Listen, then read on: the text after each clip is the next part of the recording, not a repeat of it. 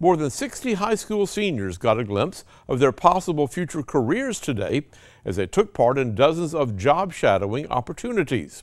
Students from Anniston, Oxford, and Jacksonville high schools partnered with the Calhoun County Chamber of Commerce to get the real-world view of the type of work they're dreaming about.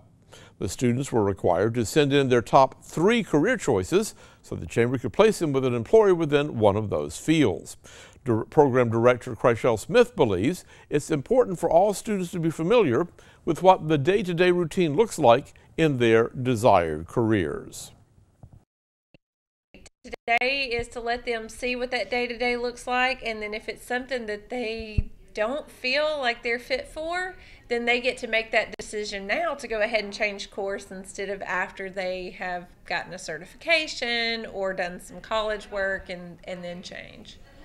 Smith says the Chamber hosts job shadow days several times throughout the year in an effort to help young adults understand what they learn in the classroom can lead to success in the workplace. Job shadowing also gives employers the opportunity to showcase the skills they need in their future employees.